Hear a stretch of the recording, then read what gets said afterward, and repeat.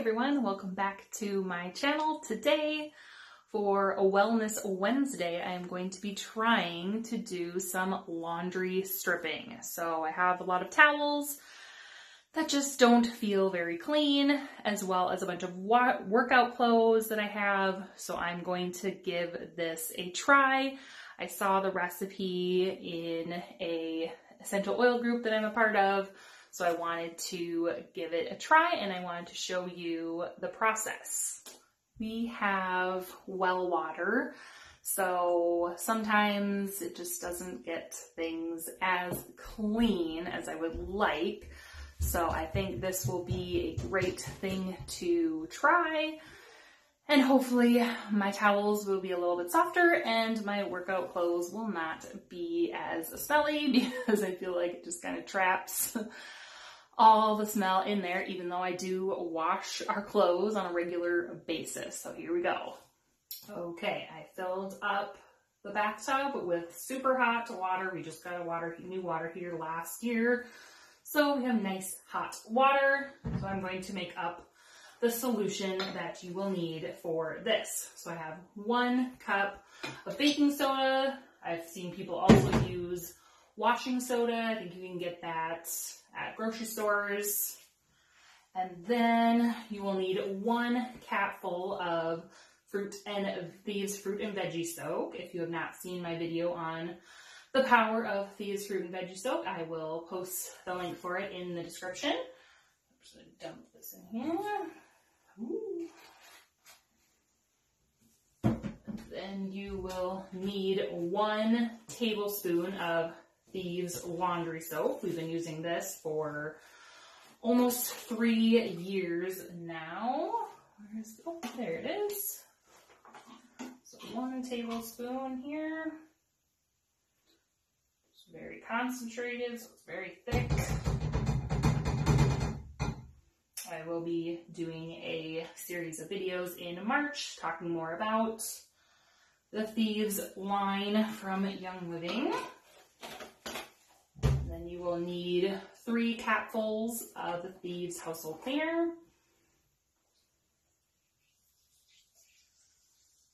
1,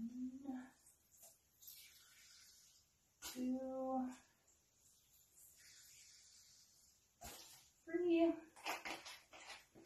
And then you will need about 15 drops of digize essential oil, just a blend of, let's see, make sure I get it right, ginger, tarragon, juniper, peppermint, fennel, lemongrass, and patchouli.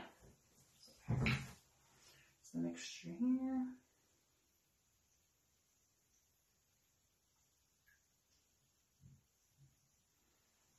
Okay, just gonna give this a little stir. And then I will add it to my clothes and I will come back.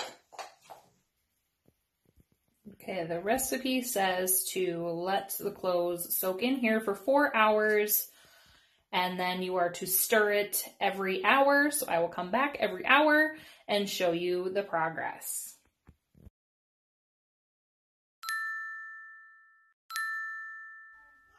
Okay, it is now 11:03.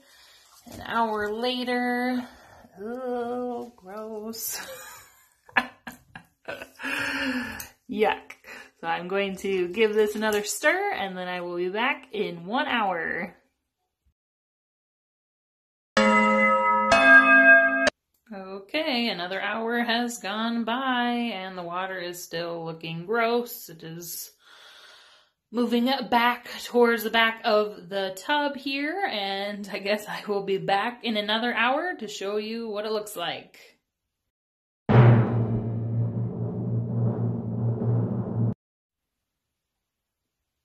Okay, it's 1:04 now, and it's still looking about the same, but still gross.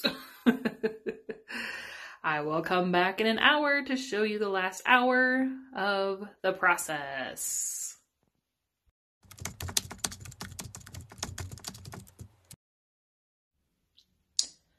It's 2:04 p.m. 4 hours is up.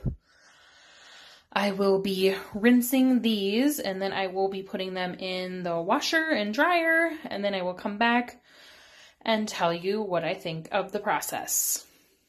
Okay, the clothes are done washing and drying. Oh, I love feeling fresh out of the dryer laundry, so it definitely doesn't smell, so that's good.